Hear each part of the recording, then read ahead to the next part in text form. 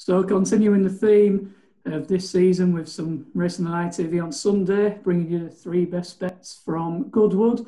Kick-starting in the Fillies handicap over 1.5 miles at 150. The one I really like here is Ice Sprite, trained by William Haggis. She's been a bit of a revelation since handicapping this season. She's won both her starts in handicap company, including when overcoming a positional bias at Windsor last time out. She won with a bit in hand that day and has only gone up £6 in the weights. The handicap mark is now 84. She got a Timeform rating of 92p. Just looking at her pedigree as well, it would be no surprise if she did end up a pattern class filly at some stage. She's a lovely big imposing chestnut, and just looking at, she's only against 4 rivals, and I think she'd probably take all the beating again here. Urban Artist won at Windsor on just her second flat start. Looked to still be sort of learning on the job.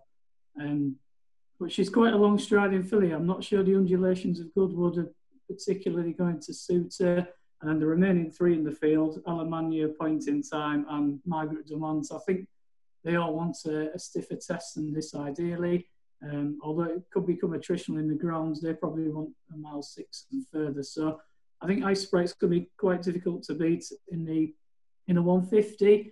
Our second selection will come in at 3 o'clock, the 1.25 handicap for 3-year-olds.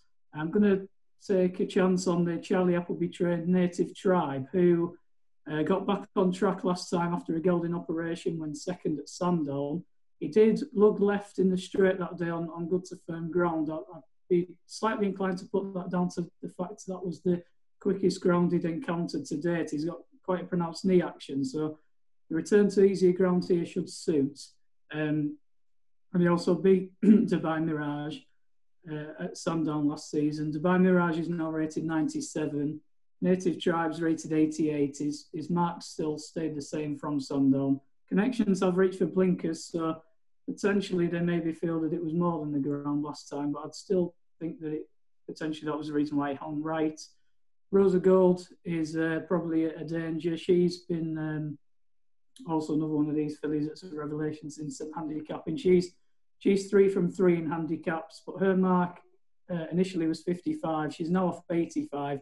This just looks a lot tougher than what she was competing in the likes of Chepstow. It's good to left, should be more suited to the easier surface than what he got at Sandown last time, but he's likely to be taken on for the lead by Overwrite. And Overwrite, I would have major doubts about him staying a mile too.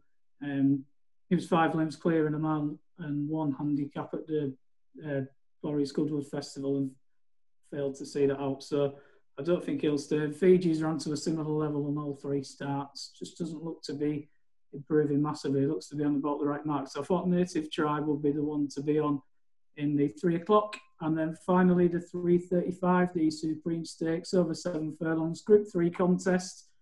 Sticking with the Charlie Appleby trained runner here as well in Dubai, who was 6th in the Lennox Stakes at the Florries Goodwood meeting last time out.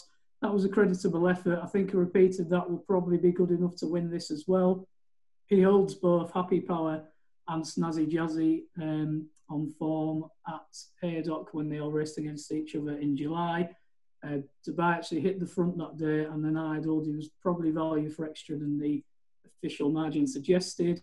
Happy Power then went and won a minor event at Salisbury, but I do think he'll struggle to beat Dubai. And Snazzy Jazzy didn't really travel with any fluency at Haydock, although running on late. So I think he holds the key to this race to buy.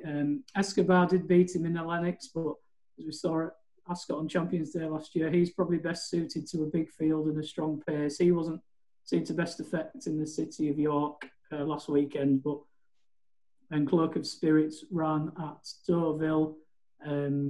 She had quite a grueling race only 15 days ago, and even though she was second in the Guineas to Love, she needs to improve on ratings to challenge the principals here. So Dubai will probably be my strongest of the 3, and hopefully 1 or 2 winners along the way for Sunday's racing on ITV.